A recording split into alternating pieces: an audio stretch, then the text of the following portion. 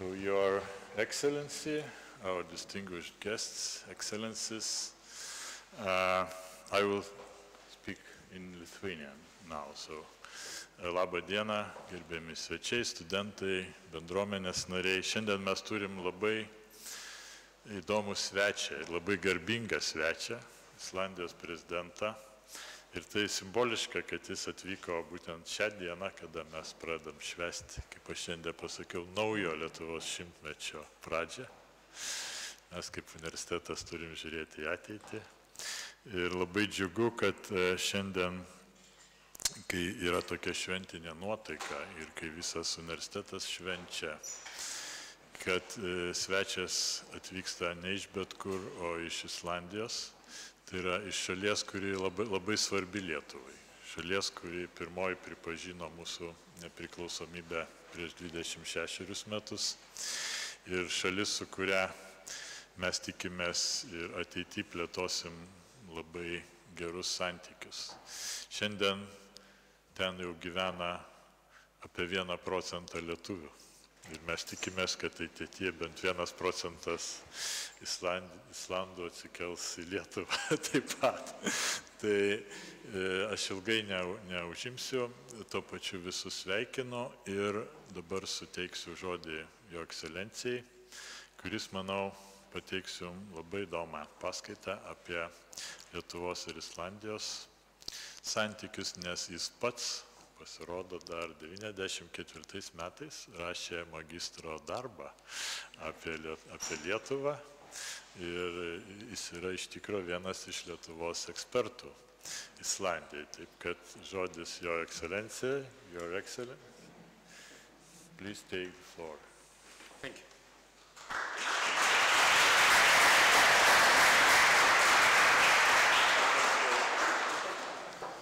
Rector, Excellencies, dear guests, what a pleasure it is to be here today.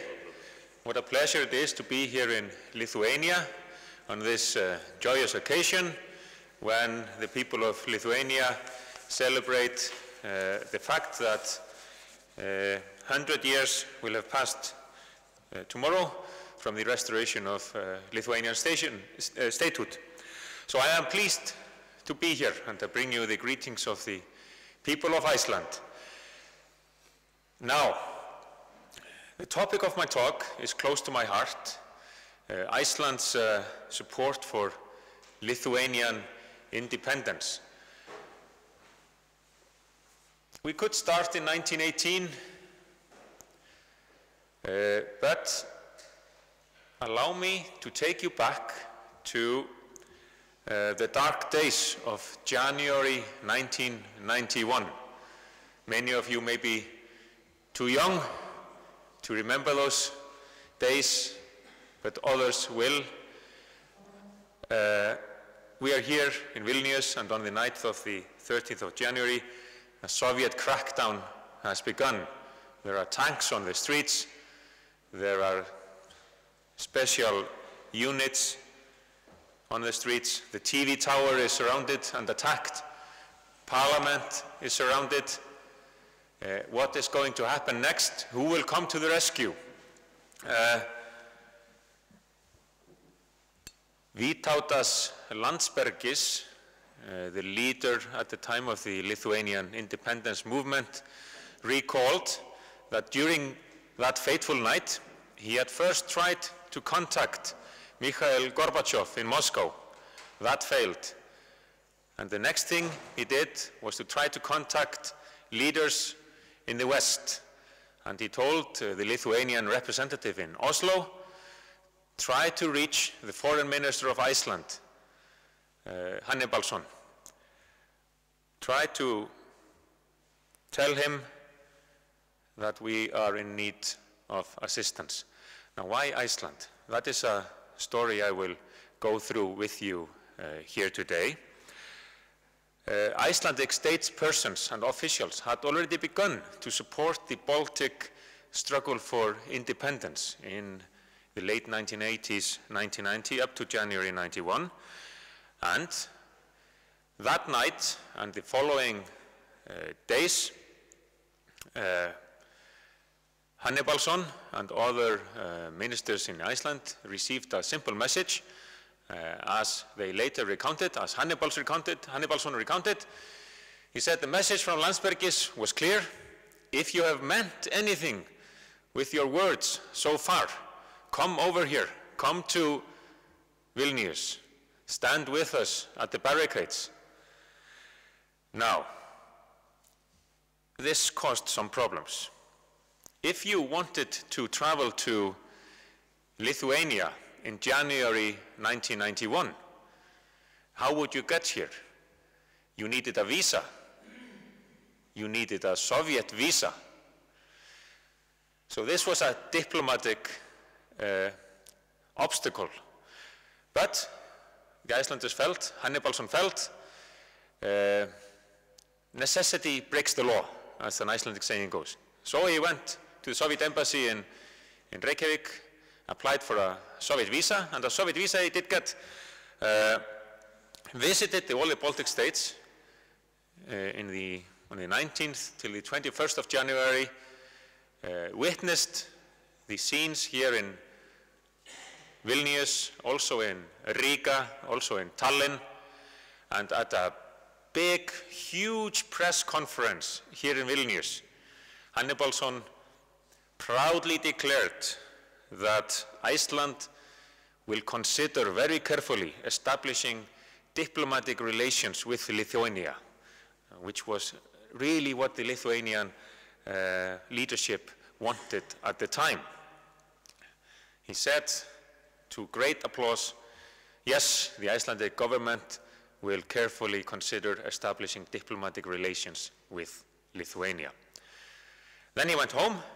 Debates in parliament and within the government followed, and on the 11th of February 1991, the Icelandic parliament resolved that Iceland had not rescinded the recognition of independence given in 1922, that Iceland still considered Lithuania to be an independent state, and that diplomatic relations would be established as soon as possible. And then weeks and months followed. And let me take you now to the days of August 1991. Again, for some of you, this is maybe alive in your memories. For others, it's just a part of history. But on the 19th of August, I was actually working, it was my summer job then, as a reporter in Icelandic State Radio. And on the morning of the 19th of August, you come to work. Is there anything in the news? And the guy on the night shift said, nah, Gorbachev has been removed. It was the putsch attempt in Moscow on the 19th of August 1991. Chaos, instability, what happens next? For leaders of the independence movements in the Baltic countries, it was a window of opportunity, as they said. And they called on leaders in the West to immediately recognize the new situation, recognize the independence of the Baltic states. Foreign Minister Hannibalsson, still in power. There had been a regime change in the spring in Iceland, but he was still foreign minister. He was at a meeting of NATO foreign ministers in Brussels. He had a written speech with him. But as he later recounted, he said, well, I did away with that. And I told my colleagues, the other NATO foreign ministers, it's now or never. Let us take bold steps towards the recognition of the independence of the Baltic states. He enjoyed full support also from the other leader of the government. It was a two-party coalition, Prime Minister Davíð Oddsson. But there were murmurs in the Western camp. Are we not going too fast? Let us consider what happens next in Moscow. Let's be cautious. But there was a sort of a race for recognition, especially in the Nordic region. The Icelanders wanted to support the Baltic cause, so did the Danes, so did the Norwegians, and the Finns, and the Swedes, but maybe in a slightly different fashion. But there was a kind of a race between Iceland and Denmark. Who would be first? We can easily admit that. It's led by Hannibalsson in Iceland and by Uffe Ellemann Jensen of Denmark. They were forceful characters, and they wanted to demonstrate their sympathy for the Baltic cause. So Hannibalsson sent the message to the Baltic capitals: yes, we are ready to establish diplomatic relations with the Baltic countries. Come to Reykjavik, Iceland, and we will sign declarations to this effect. And these messages were met with joy and pleasure. Yes, we're on our way, the Baltic leaders said. And Vytautas Landsbergis, still in the forefront, sent a message to Jón Baldvin Hannibalsson, and it went like this. I cannot quote it from heart, but he said, "I always believed that Iceland would be the first, and this is finally happening. In January, the first time that the Soviet putsch choked on the blood of unarmed combatants, your unforgettable visit to Vilnius inspired hope in the people of Lithuania that someone in the West was not neglecting them. And now, larger countries have resolved to follow Iceland. I press your hand so hard as if having once again eaten a piece of Icelandic shark meat," Landsbergis said, because he had been on a visit to Iceland. We had given him a piece of shark to sort of taste Icelandic delicacies. So, on August 26th, the foreign ministers of the Baltic countries, Algirdas Saudargas, Jānis Jurkans, and Lennart Meri, arrived in Iceland and signed treaties on the resumption of diplomatic relations between Iceland and the Baltic countries. So, Iceland was the icebreaker on the international scene, they said in Reykjavik. Nobody did so much for us, was also the message. Thank you, Iceland. And there is an Iceland street here in Vilnius, as you know. They showed me the courtesy of driving through Iceland Street this morning. And every year you have the Thank You Iceland ceremony. And this pleases us to no end. And we really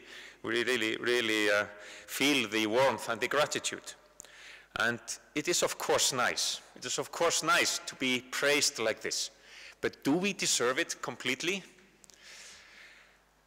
In the summer of 1990, a US diplomat went up to Foreign Minister Hannibalsson after one of his speeches about the need to support the Baltic cause.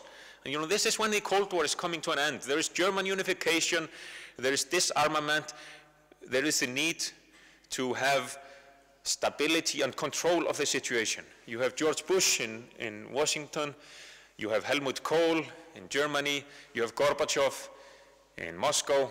We're trying to end the Cold War in a peaceful, respectful, and organized manner. And what's the problem with these Balts? Can't they realize that they must not rock the boat? We must do this in an orderly fashion. That was the message, general message in the West. And there we had people like Ellemann Jensen of Denmark and Hannibalsson of Iceland saying, do not forget the Balts, do not forget the Lithuanians, the Latvians, and the Estonians.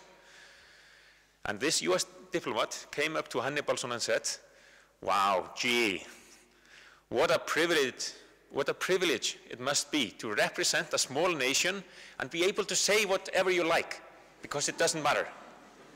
Wow, and it was meant as a compliment. Also,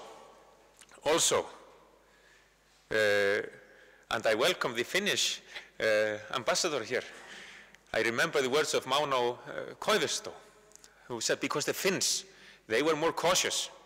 And Koivisto answered a question to that effect. Why are you more cautious than the Icelanders? And Koivisto replied, in a strong Finnish accent, well, we are not an island in the middle of the North Atlantic. Geography plays a role here, as I will come back to later.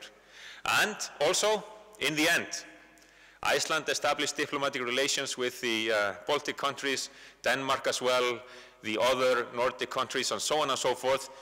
The US was a bit late, only taking this step in the first days of September 1991. And President Bush was asked by a reporter, why was the US so late in this? Why did you not take this step immediately, just like you know, other countries? And Bush replied, when history is written, nobody is going to remember that we took 48 hours more than Iceland or whoever else it was. Now, how do I know all this? I am now president, but previously I was a historian, teaching history at the University of Iceland, and absolutely loved it. I will go back to that profession someday. As president, it's almost written in your job description that you must be optimistic, you must be positive, you must be sort of a symbol of unity, gracious, and not so critical. As an academic, it is written in your job description to be critical, to doubt everything, never believe first or think first. Well, what does the Icelandic state want me to say? How can I convey a positive image of Iceland?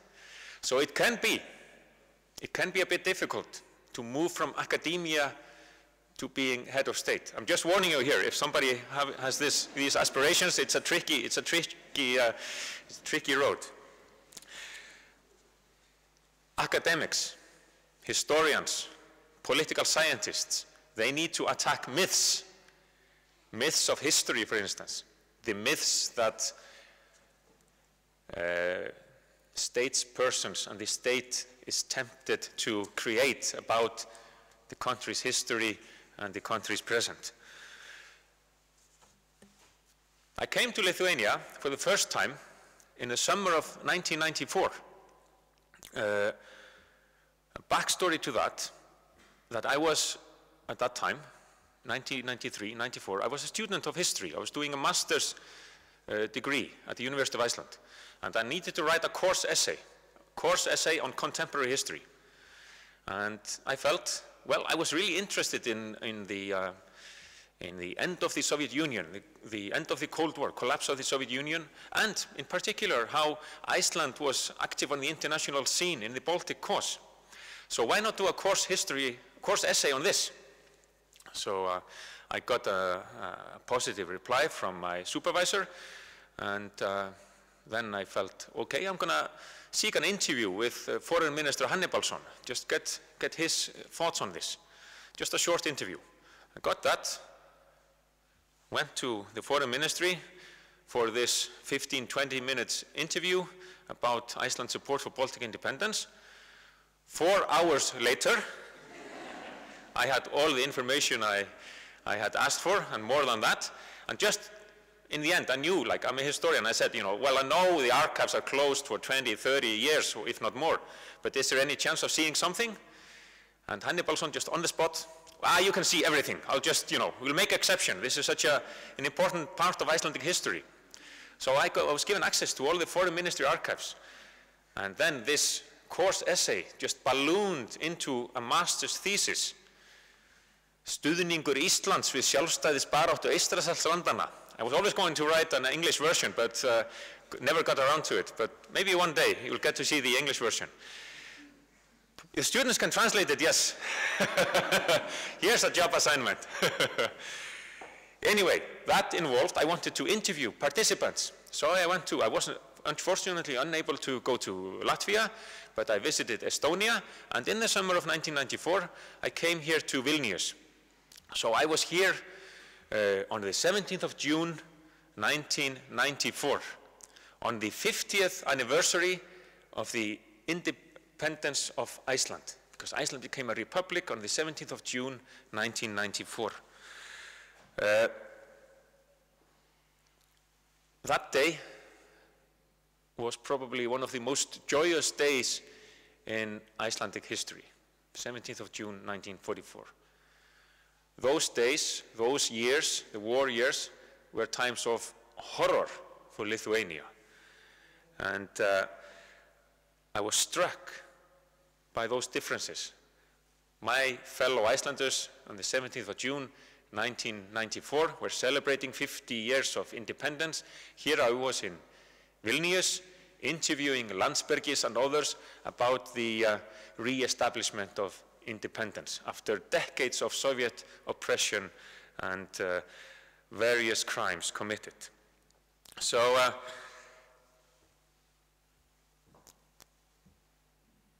for Lithuania, the war years were the time when the country lost its independence. We could go back further. We could go back to 1918. On the 16th of February, 1918, when Lithuania became an independent state, or declared independence, Iceland was still part of the Danish kingdom, and it was a bitterly, bitterly cold day, 16th of February, 1918. I've checked it in Iceland. But later that year, Iceland became also a sovereign state. On the 1st of December, 1918, Iceland became a sovereign state.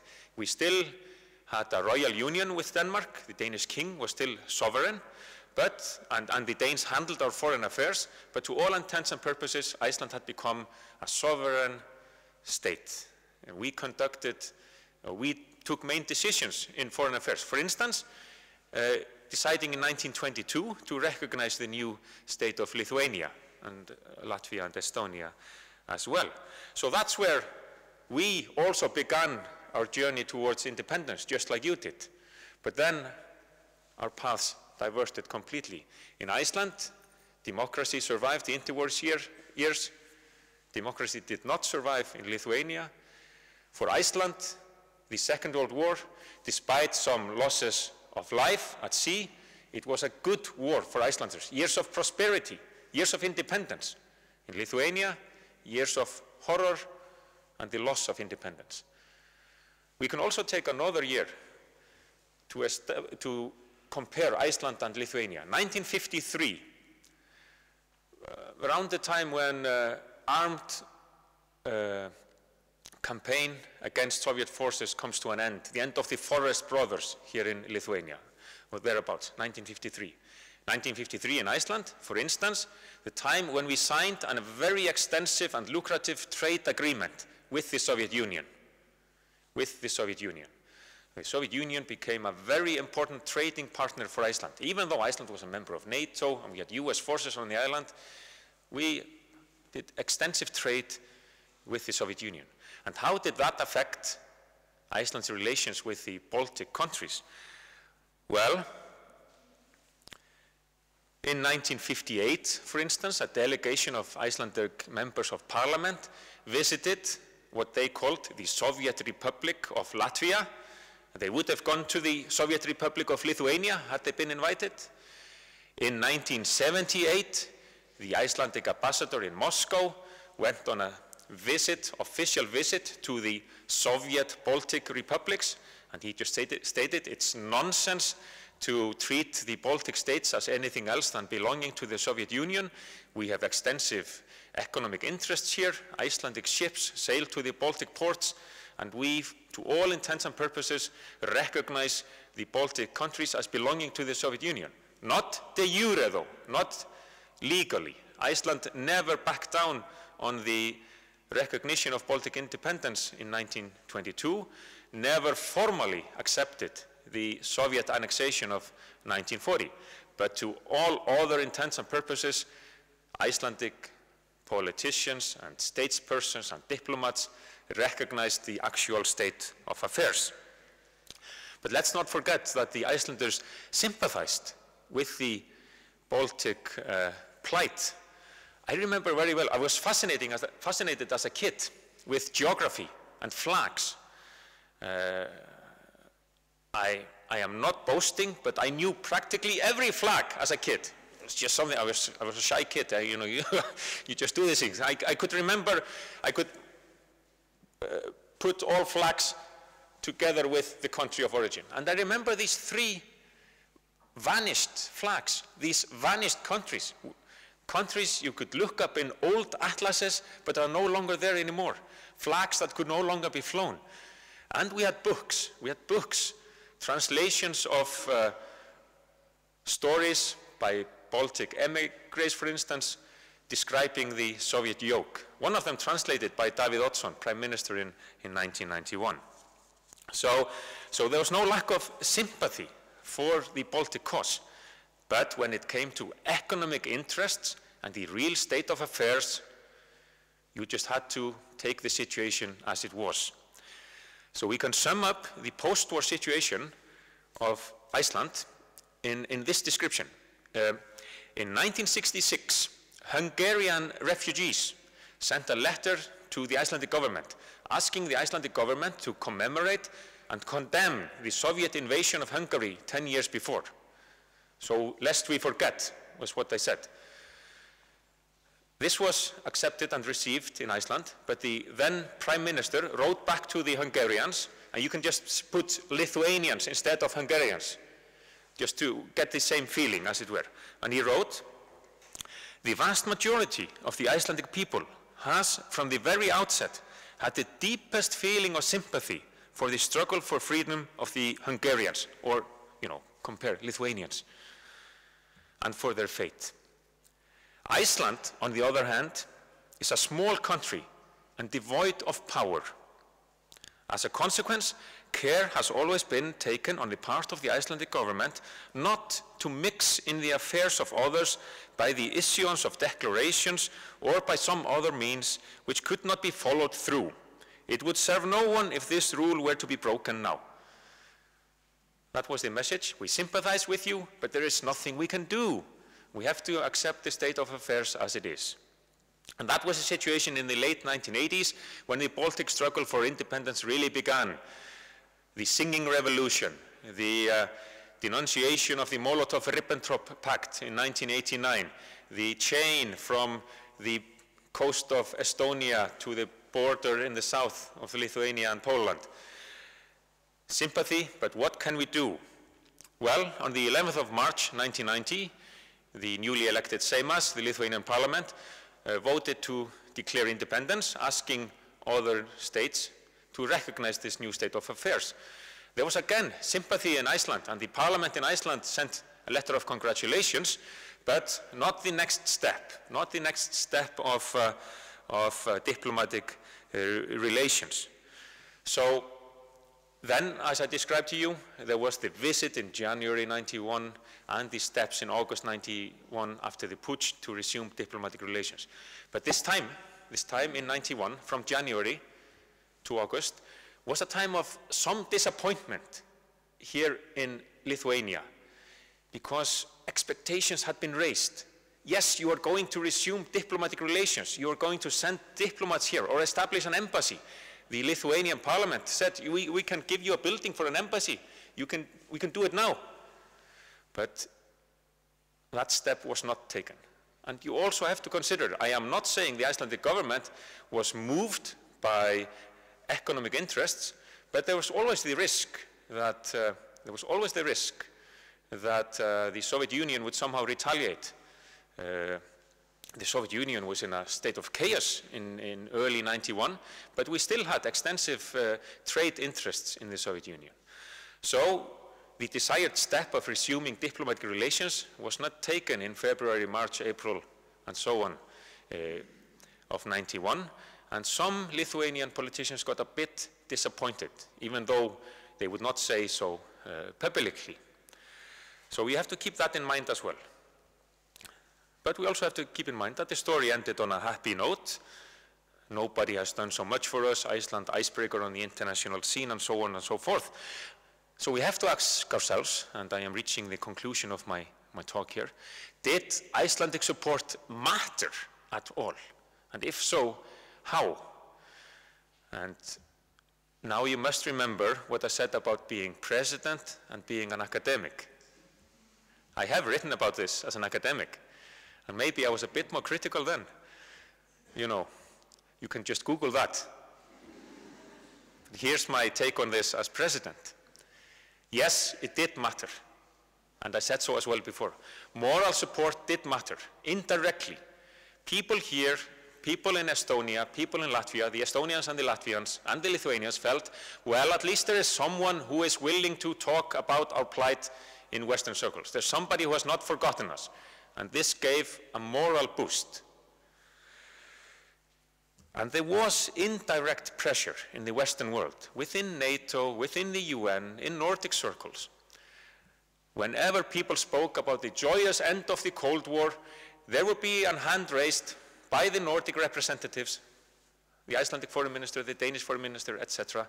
Let's not forget the Baltic states. You cannot speak about the end of the Cold War unless the Baltic states have regained their independence. So this mattered as well. But Iceland did not free the Baltic states from Soviet yoke. We are not that powerful.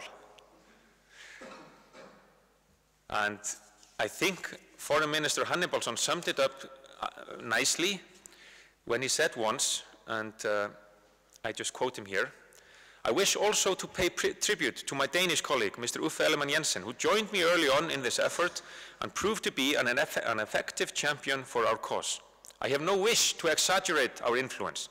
It was certainly not within our power to turn around the ship of NATO or change its course single-handedly. We were merely foreign ministers of small nations. But we could let our voice be heard, and we had our vote. We were listened to respectfully, and we prepared the ground for the reaping of the harvest later in the fullness of time." So this indirect support did matter. And therefore, I can easily, without embarrassment, accept the gratitude I feel when I come to Vilnius and listen to the expressions of joy and gratitude here. I remember in '94, when I came here as a poor student, I was not even allowed to pay for my beer when people heard that I was from Iceland, because such was the support for the Icelandic cause then. Now, what now? Lithuania regained its independence, became a member of the UN, member of NATO, member of the European Union, achieved freedom on the road to prosperity. What next? There are always challenges ahead. I know, for instance, that in the last decade or so, more than 10% of the population has decided to move abroad. In the short term, in the long term, we do not know, but there is a feeling here that you can seek better fortunes elsewhere. We, of course, in Iceland also experience this, but we always like to think that the majority of Icelanders moving abroad come back because we have something to offer them. And that must surely be the goal here in Lithuania as well, that young Lithuanians seeking employment, seeking education, seeking adventure abroad will aspire to come back and have the opportunities to contribute further to Lithuanian society. And we like to help. We like to help creating a good future for Lithuania. We are not perfect, far from it. We Icelanders, we are also in need of learning from others, but maybe there are a few factors where we can be of assistance. Earlier today, I visited the European Institute for Gender Equality, based here in Vilnius, a European Union institute. We Icelanders are known in the outside world for strides, big strides on the road to gender equality. And again, we are happy to listen to this applause.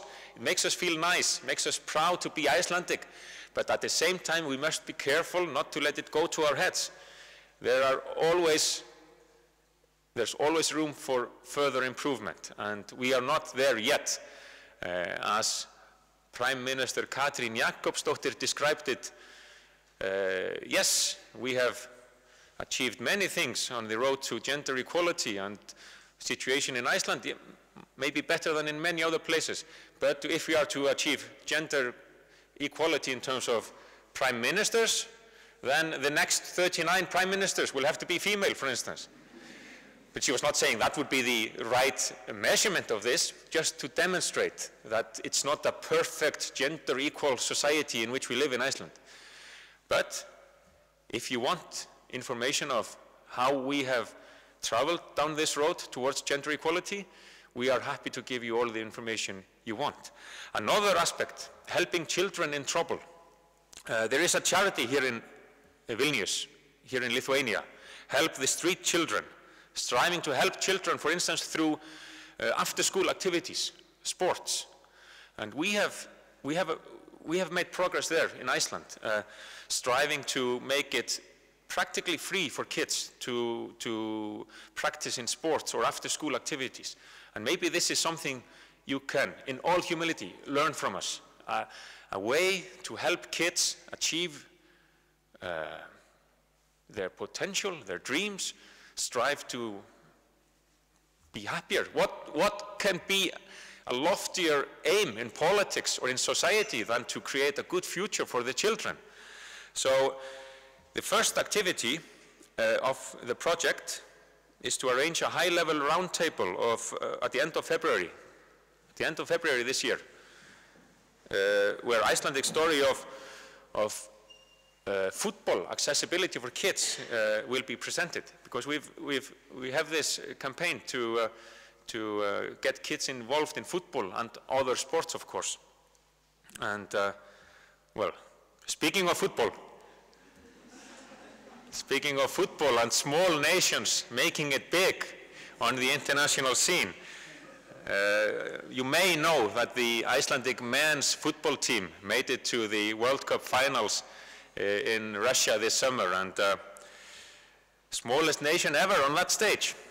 So, and one reason for the team's success is the fact that they respect every opponent, but they fear no one.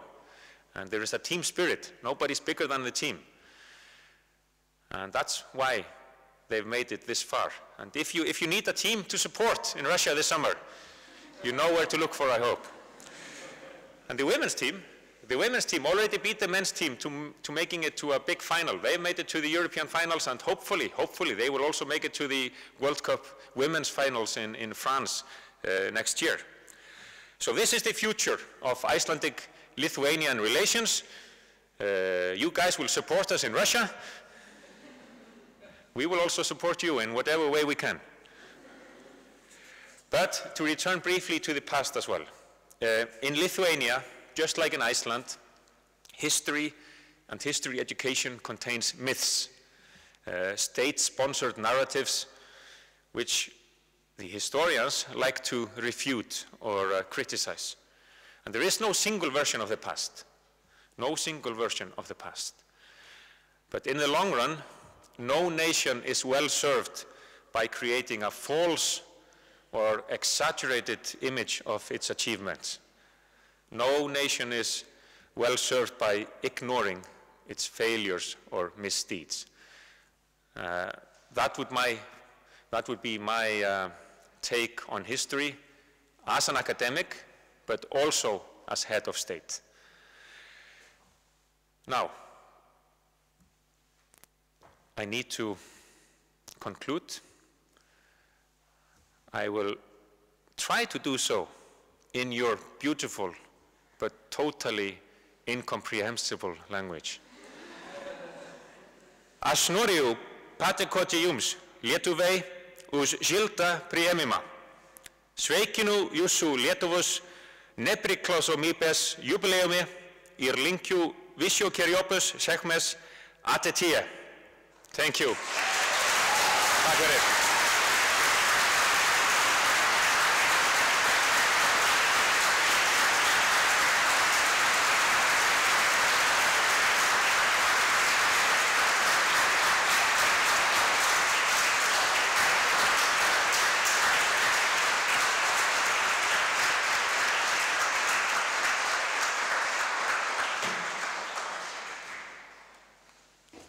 Thank you very much for such an insightful and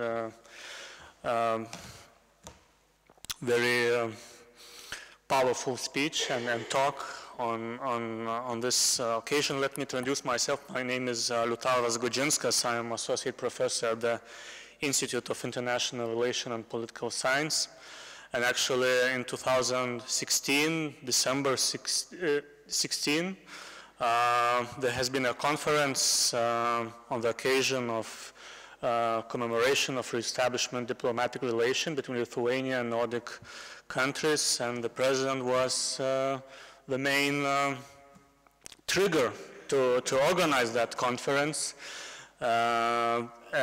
Nordic scholars from every Nordic country, as well as Lithuanian researchers from various universities participated in that conference. And I perfectly recall your welcoming speech made via multimedia, when you said that, yeah, you as a student came and studied that particular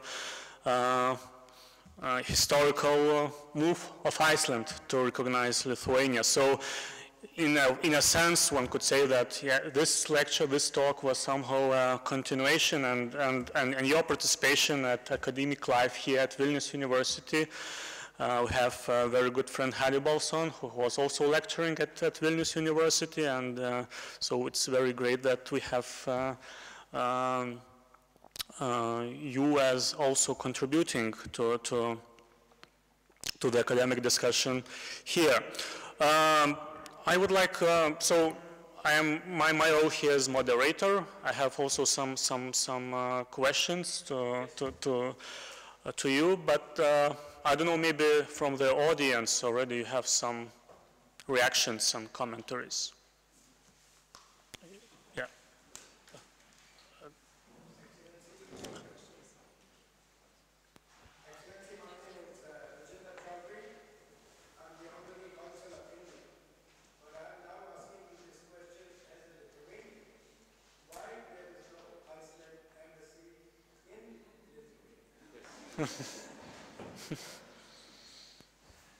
Thank you for this question. Iceland is a small country.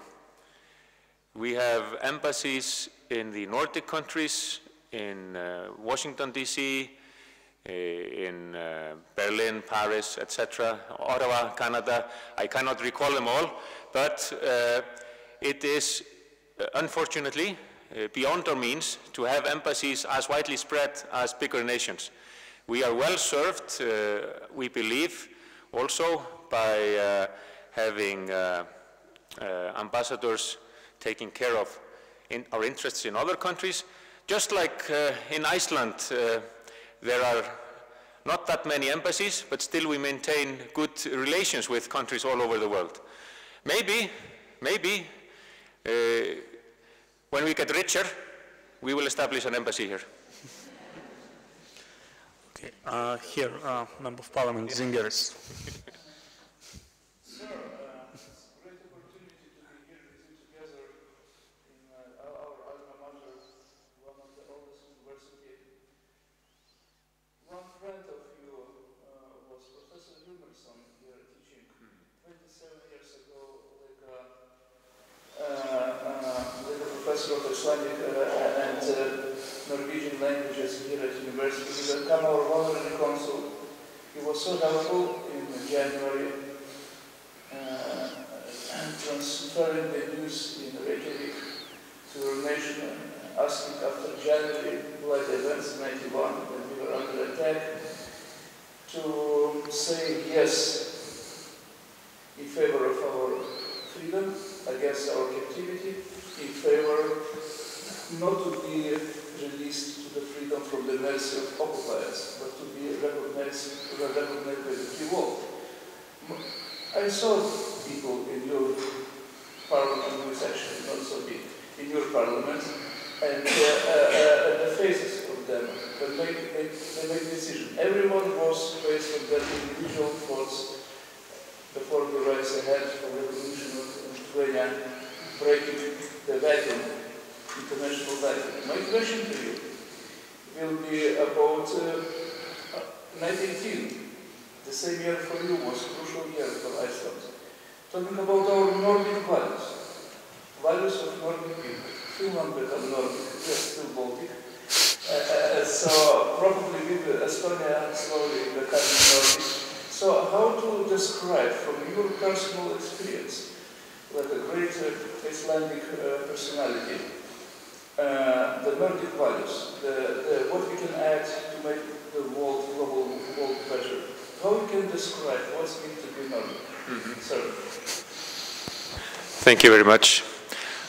Well, people in the Nordic region often speak of the Nordic model. What is the Nordic model? It is this combination of individual freedom and societal responsibility. We like to see people able to live their dreams and aspirations, seek to excel if they want to in the fields of education, arts,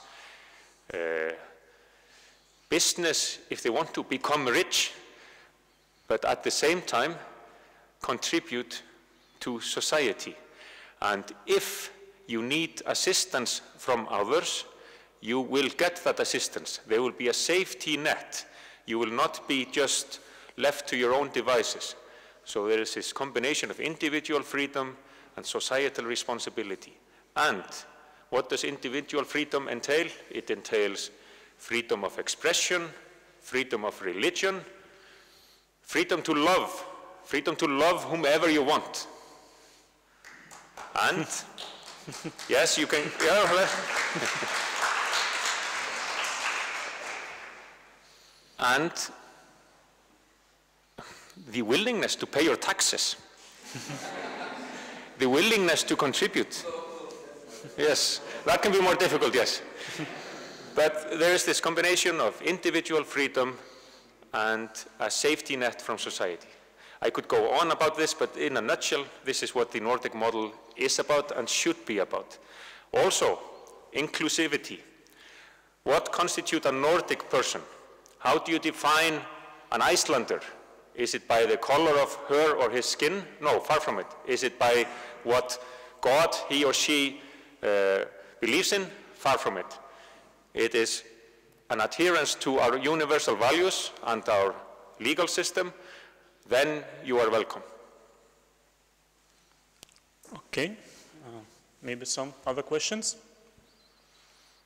We have here also many students, both from political science and also, yeah. Yeah.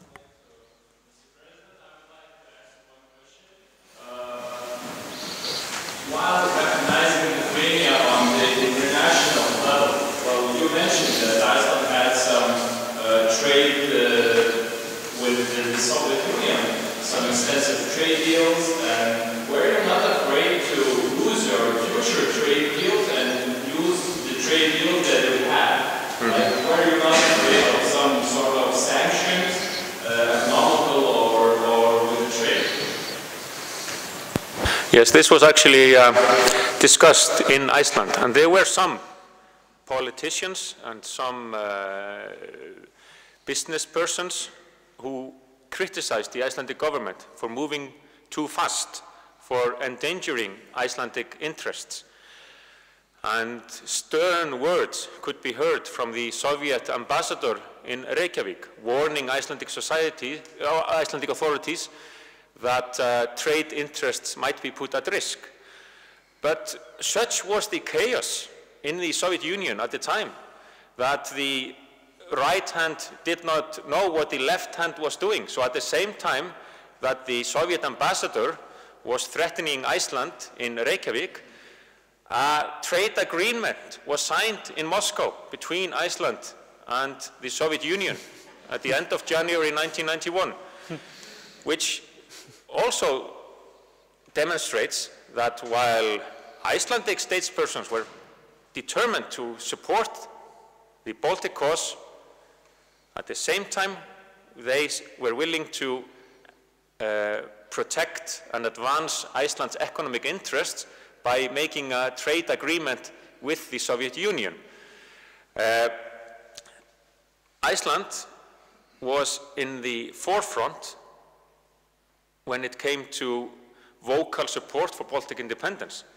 But I think I am correct in saying that at the time of the collapse of the Soviet Union, Iceland was the only state, or among very few states, which had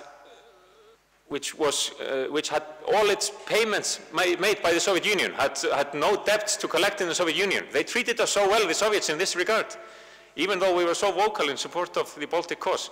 There is a contradiction there I would have loved to look more at.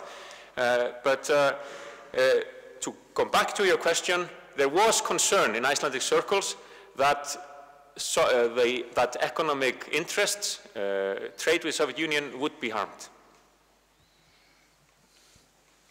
I have a very related short question.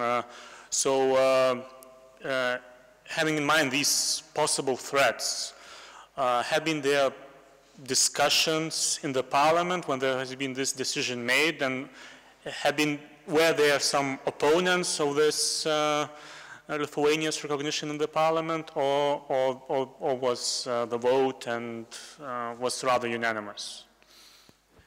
Well, on the 11th of February 1991, the Icelandic parliament resolved to reiterate that the recognition of the independence of Lithuania from 1922 was fully valid, and diplomatic relations would be established as soon as possible. There was one vote against it, and there was an MP, a rather eccentric person, who said that these are just empty words. Iceland doesn't count in this matter. I am not willing to sign something that is just empty words. And, you know, he was true to his convictions. The Prime Minister at the time, he decided to abstain. He also said, I see no need to reiterate something that is clear to everyone, sort of going almost in this direction. So while there was no strong force against it, it was not completely unanimous. I think we need to keep that in mind, actually. Okay. But still quite unanimous as such. Exactly. Yeah. Mm-hmm. Yes. Can I add something, dear President, not breaking the protocol? How it was, from my point of view, there was philologists from this university on the first year in Parliament, reaching Reykjavik with a note inside of President Landsbergis note asking the chamber, who is actually not bigger, smaller in this room, chamber of Icelandic Parliament, and it was the first clear statement immediately to stop the violence against attacks of KGB brigades against TV Tower. And the first statement was done with tears in their eyes. The first statement. So you're talking about Nordic values. I think we can add sincerity to the values. The Nordic are sincere. You are very balanced in your describing the 1990, but 91. But being there as you in Reykjavik, I would like to state that it was emotional, full, total support for Baltic coming back to the big freedom and free world, and total support of your nation. And inside of Parliament, in the chamber, I saw tears. What you are Nordic, but the tears are power too. So thank you for your sincerity. Thank you. Yeah.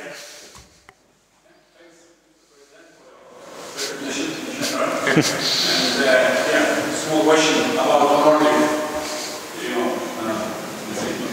North Lithuania, North Europe. Yes. About region. So, according to United Nations, Lithuania is Nordic country already. Many years ago, it was announced.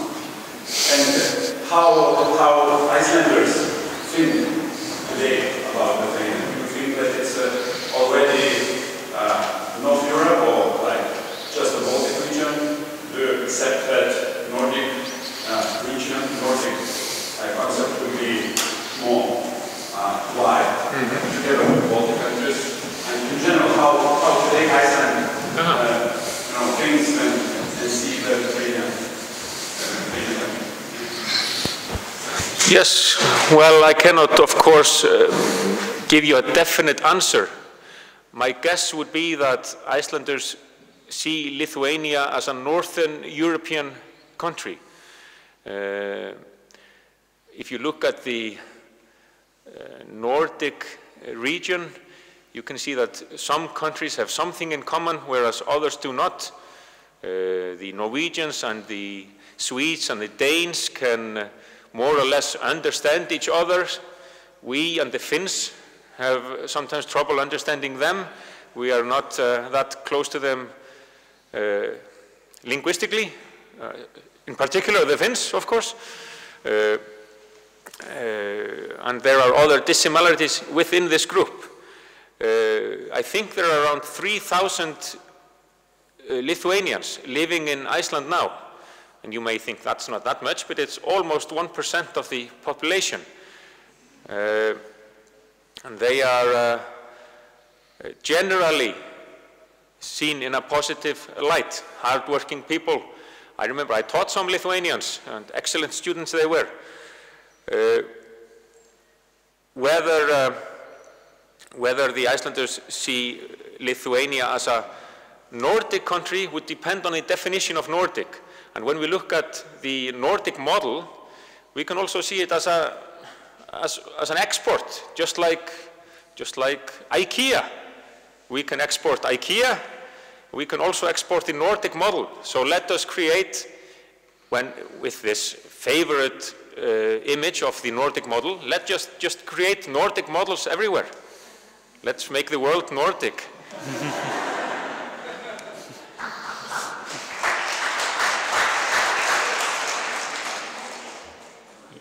Yes, please.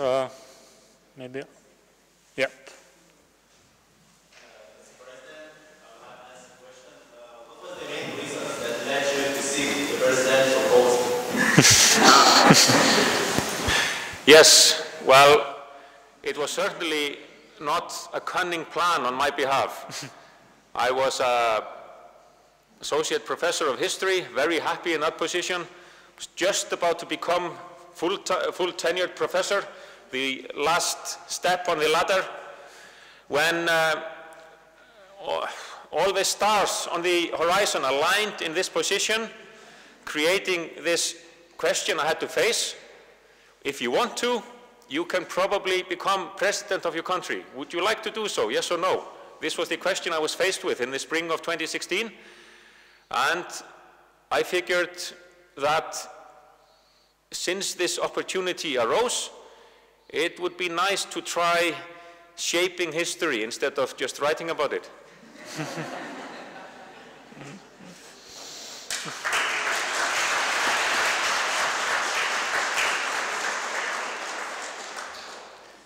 Yes, maybe some other questions. Okay, maybe then I will jump with my one question. So you mentioned Nordic values, and especially like that you said that have the right to love what you want, and also tax collection as important responsibility of every citizen. Despite that, as you mentioned, that president should be progressive, very optimistic, forward-looking, and so on. But also they should assess threats or some dangers to the status quo, to the current system. So, what are the main threats to these Nordic values in this changing world? Of course, yes. Yes, let's make some caveats. Let's make the world Nordic. How can that be seen as arrogant? Of course, it can be in a sense. The Nordic world is not a perfect world. Far from it. But the ideals are there. So that is what I would like to convey. We can call it something else. We can call it a model of individual freedom and societal responsibility, and everyone should be happy. In Scandinavia, for instance, and in Finland as well, but to a rather less degree in Iceland, immigration has created tension and dissent. Tension and dissent, which needs to be resolved. I do not have any clear-cut answers, and you must also recall that as head of state, I am not in a position similar to that of a president in France or the US with everyday political powers. The president of Iceland is a symbol of unity, a position which entails, to be sure, political powers, the power to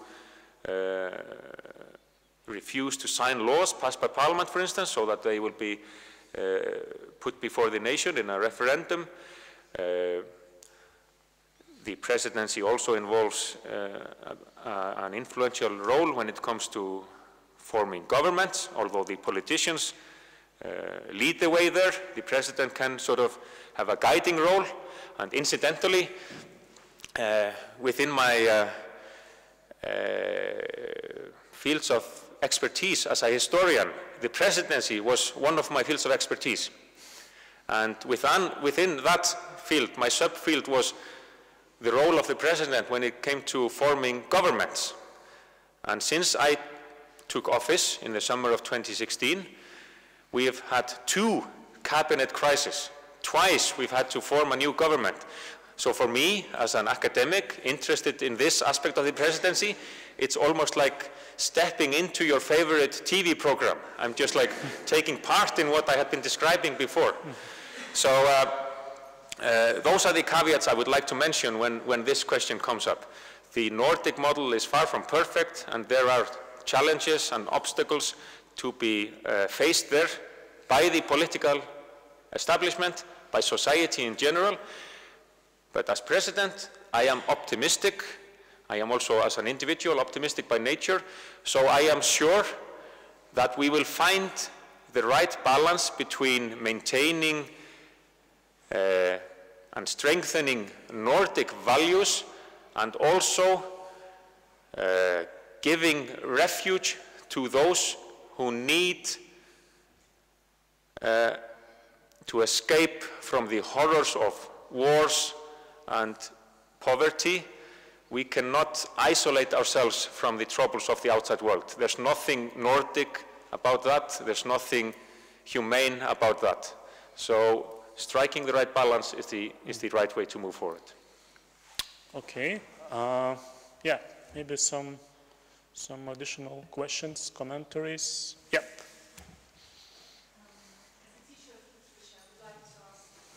Question which is related to culture. So, yes. At least if you watch the TV series by Jóhannesson, who I think is Tapped, Yeah. They have one of not the main character, but one of the important characters is a Lithuanian who's involved in some mafia. Work, and then working with Vilnius, I think also his team.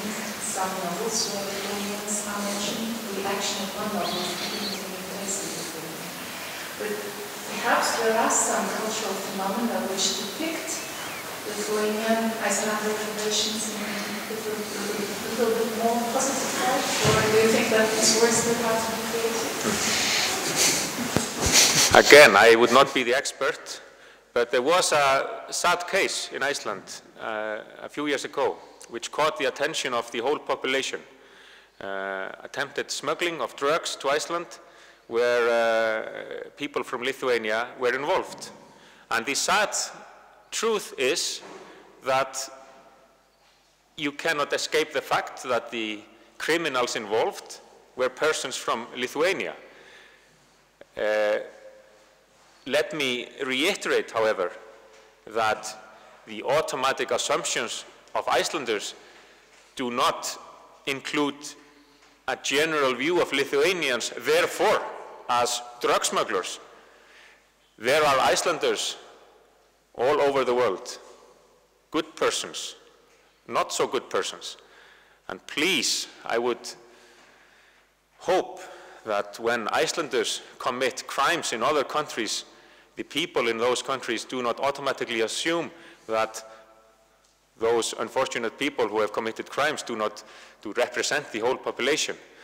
So the incidents in Trapped, I am sure, is based on this sad reality, but it stops there. This is not how Icelanders perceive Lithuanians. If we want to take a more positive image of Lithuanians, it's, you know, your brilliance in basketball, for instance, is something we remember rather.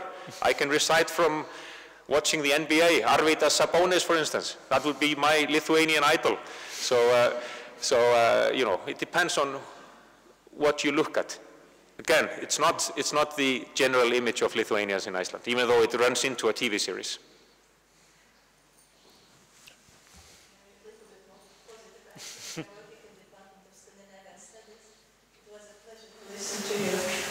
And you know, we at our department, we are used to say that in Lithuania it would sound so that we are Skandinavizuojam Lietuvą. We think we make Lithuania more Scandinavian. We think it's good for Lithuania. And we like your motto, let's make the world more modern. But you see here many young faces. What would you like?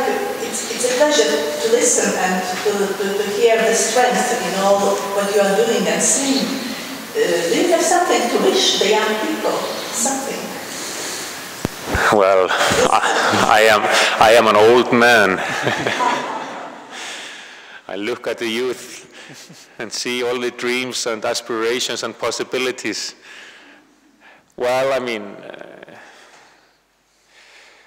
sometimes I think, you know, wouldn't it just be better to be a historian, an academic, and not to be asked questions like this, as good question as it is.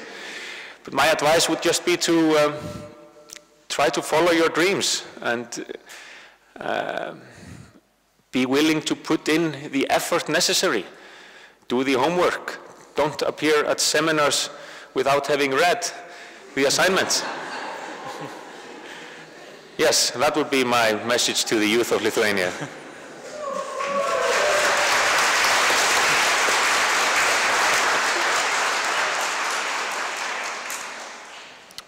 Yeah, we have more or less 5 minutes still, so some last chances to ask questions. But be critical. Be critical in your studies. Don't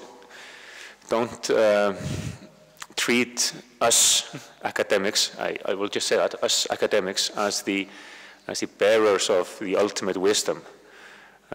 Well, don't be annoying though, but always keep in mind the need to be critical and the need to question, the need to doubt, because that is the key to knowledge, the key to development, the key to progress, because otherwise it's just stagnation and backwardness.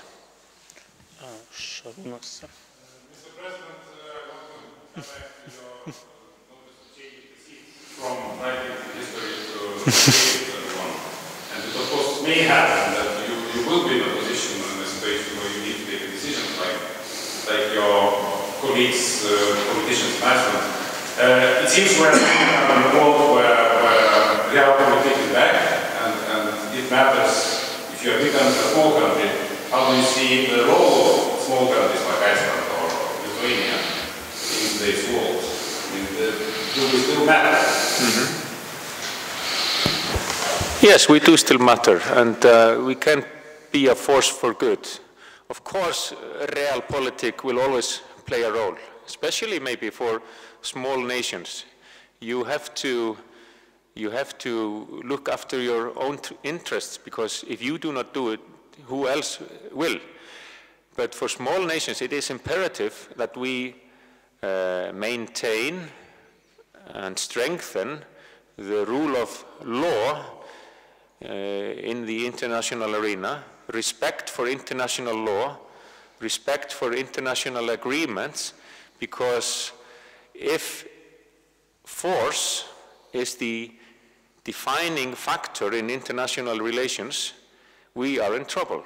Our defense depends on the respect for, like I said, international law, the respect for the independence of states, respect for borders, and it is in our deepest self-interest to be on the right side when it comes to these issues. Then it is up to each state to define what is in its best interests.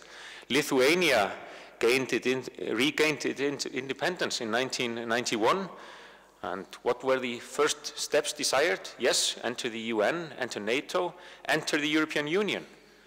Now, in Iceland, there has never been a majority, a steady majority for joining the European Union, because it is seen as a curtailment of independence in the world of states and nations by the majority, by the steady majority. So why, you may ask, why was it a desired step by a country that had just regained its independence to join the European Union, while in another small country like Iceland, that step is seen as a curtailment of independence by a steady majority? There is no one-size-fits-all when it comes to independence and sovereignty and state interests. But the general overarching theme is respect for international law, respect for international agreements, respect for borders, and then we will have a safe and secure future. Okay. You wanted? Yes. I know that you are also a sport fan. Yes. Yeah, therefore, my question would be maybe may look not very serious. Serious, of course, question. We, as you know, we are not very good in football, but Iceland's phenomena actually made something amazing and unbelievable. And of course, you will have Lithuanian sport in coming games in Russia. But please share with us, because how Iceland did that, how Iceland became this, football #1 in the world, I would say so. Because we want to learn how to play football and how to make this happening big things, Thank you very much. Well, let's make a deal then. You tell us how you are so amazingly good in basketball, and we tell you the secret for footballing success. On a more serious note, as historians, we always need to remember the importance of chance. About 10 years ago, we were ranking very low in the table of footballing nations. We lost 3-0 to Liechtenstein. Now we are number 18 on the list and have made it to the World Cup. We just have to remember that nothing can be taken for granted in this, but the background also is that in Iceland, coaching is taken pretty seriously at youth level. I see this with my kids. The coaches in football and other sports have taken their courses, they have gotten their football coach badges or in other sports, so they are well educated. And everyone gets a chance. The town councils subsidize participation in sports, and this matters. And I always, you're right, I am a sports fan. I use most opportunities when it comes to sports to emphasize that at the youth level, it is a question of participation, allowing everyone to take part. Because then you have a bigger pool. Then you can see who will actually develop into a professional footballer or a professional gymnast or whatever. But allowing everyone to take part, not only for sporting success, but to create a good, or to help create a good individual with respect for teamwork, with respect for others, and with respect for oneself. That is the purpose of sports and other leisure activities which we should enhance. So, I cannot give you the secret, but this is one part of it. And then we just must hope that we will do well in Russia, and I'm counting on the support of Lithuanians when it comes to those good games. Yeah, it seems that democracy, inclusiveness is also important in sport as in public life. I think our time is already run, so I would like to thank you, the President, of this